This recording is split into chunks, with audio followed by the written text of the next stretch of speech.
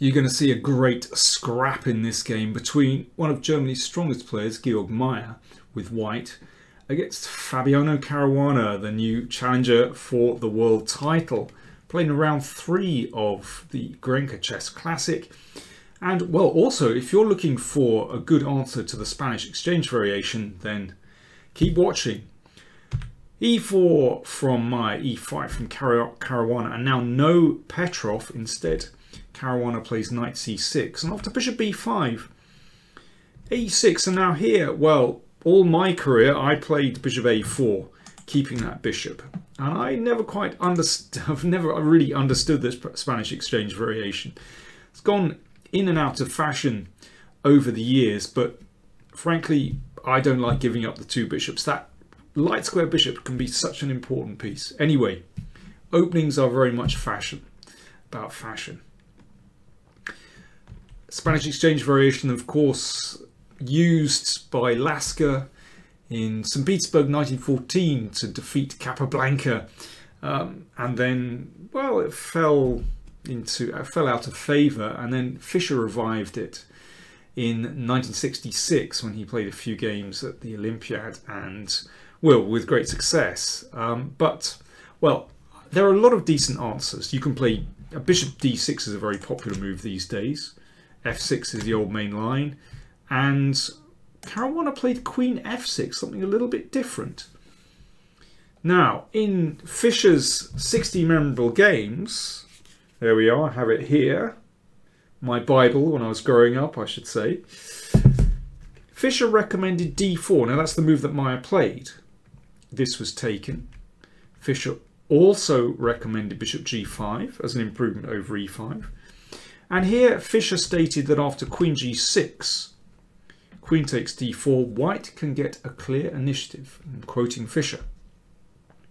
And that's true. However, he didn't mention this move, queen d6, which has a clever move played by a few notable players fairly recently, including Pavel Ilyanov. That says a lot. And the idea is that, well, after queen takes d4, then this endgame doesn't present any difficulties for black at all. So we trade and play something like this, and castles queenside, and it's very difficult to convert that 4 versus 3 majority when black has the 2 bishops, very free development for his pieces. So Meier took on d4 with the knight, and Caruana played bishop e7. Now, probably the most prudent move for white is to trade bishops.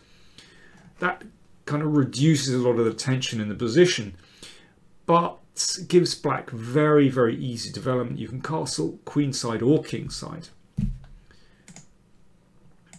Meier played bishop e3, and now knight h6. And now things start to get interesting, because black is looking to play knight g4 with an obvious threat on h2. So queen d2 played by Meier. Now if knight g4, then bishop f4 prevents that, no problem. Caruana played g5, and he said that he prepared this line 4 years ago but never had the chance to play it. The idea is that the pawn controls f4. Therefore, knight g4 as a threat is reinstated. So f3 is probably a prudent move here to cover g4. And black can go for an ending with c5, and I think black is absolutely fine. You've got to have respect for the bishops. Black must be fine with the bishops. Meier played knight f3, just adding a bit more pressure to g5. Oh, sorry, I should also say that if this pawn is taken, then black gets excellent play on the g file with rook g8. So knight f3 played, rook g8 supporting the pawn, and now if white wants to kind of calm things down, then of course you could trade queens. That straightens out the pawns, but, well, I mean, I think white would be pretty unhappy with this position from the opening. Your opponent has 2 bishops. Objectively probably okay for white, but black with the 2 bishops would be happy. But Meier showed that he was up for a scrap. He played h4, of course, exploiting that pin on this diagonal.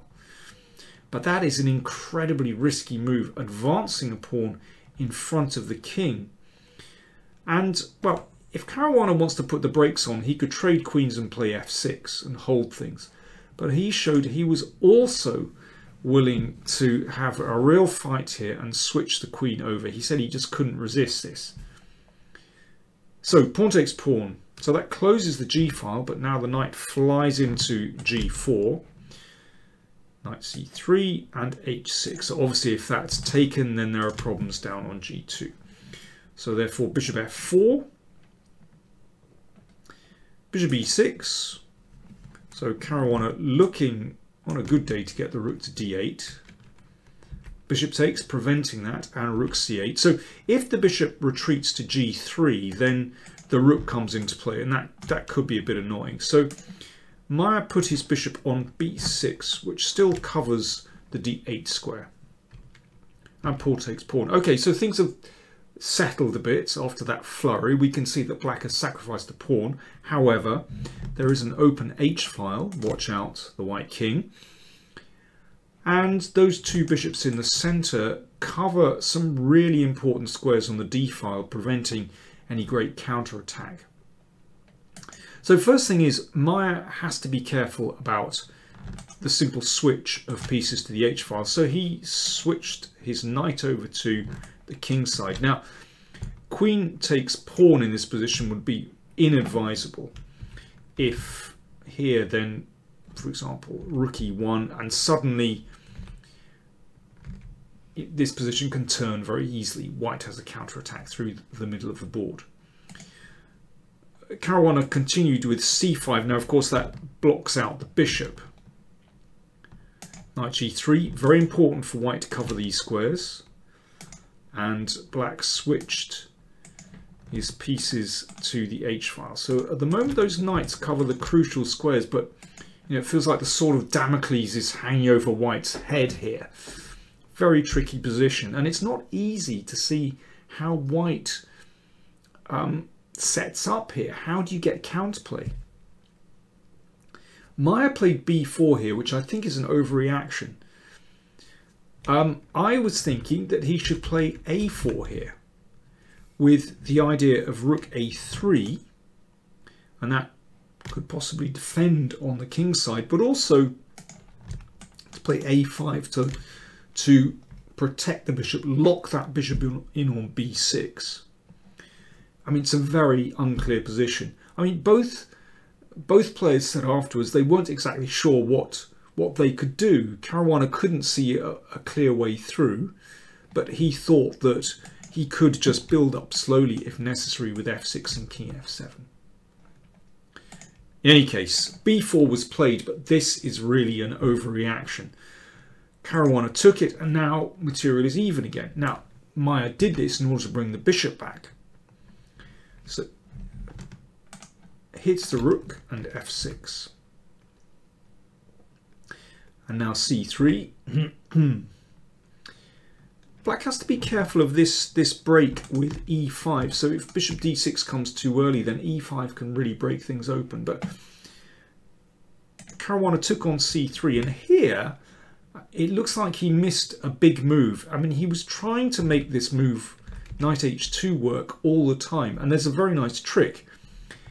If white gets a bit frisky and tries to exploit the pin here, then there is a really lovely winning move. Knight f1. Great idea. So obviously knight takes allows queen h1 mate. Rook takes allows queen h2 mate. And king takes allows bishop check. And king here. And it's a force mate. Very nice. So that's the big idea. After knight h2, of course, knight g5, not forced. Knight e1 is better. But here, bishop g4 is clever. So once again, looking to stop the king escaping by covering the e2 square. And if f3, now that opens this diagonal, so be careful. Rook c4, threatening bishop c5 check because d4 is now covered. And, well, okay, the basic idea is that if takes, then bishop c5 check. It's still, I mean, there are possible defenses for white here, but it should be good for black. But even at this stage, both players were, running short of time. Caruana just played a pragmatic move, king f7. So his king is in safety. He's connected his rooks. Rook c1 and rook c4. Well, it's a pretty useful square, and I think, Caruana was thinking if he can keep that c4 square under control, then at some point, he might be able to land some big check with the bishop or just cover the king's escape route. So I think that was partly behind his reasoning behind playing rook c4, and that's why he played that and followed it up by supporting with b5. And now queen a5 played, looking for counterplay. And here Caruana went with knight h2. The computer recommendation is bishop d6 here, and Caruana said he was looking at this move, but couldn't be absolutely sure because of e5, which just blows the position apart. Obviously, the idea with bishop d6 is to be able to hack off the knight on g3, but after e5, this is fantastically unclear. Could one be absolutely certain of this when suddenly black's king looks a little bit exposed? So Caruana played knight h2. And here white should go with knight e1. And I mean, again, it's very hard for black to make progress here, actually. You can always come back with knight g4. But instead, Meier played queen takes pawn on a6. Which is a bit of a collapse, because now knight takes. And here, the simplest win is queen h2 check. Followed by rook here, because obviously, well, the basic idea is if rook takes, check, and bishop b4, game over. So, and if the rook avoids that, let's say here, then you take and play rook c2 with inevitable mate, one way or the other.